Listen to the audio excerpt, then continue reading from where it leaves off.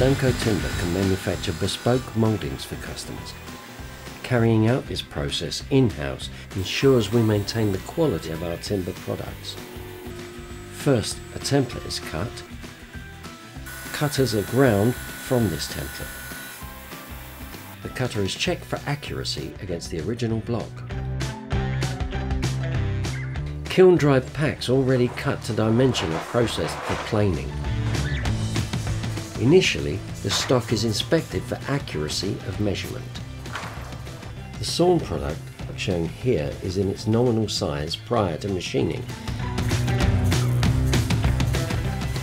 Other dimensions require resawing. Other machinery is used to produce bespoke products.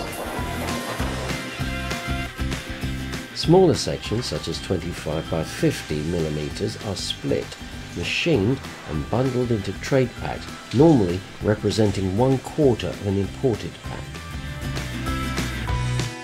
These are wrapped in plastic for protection and presentation and transported into the warehouse.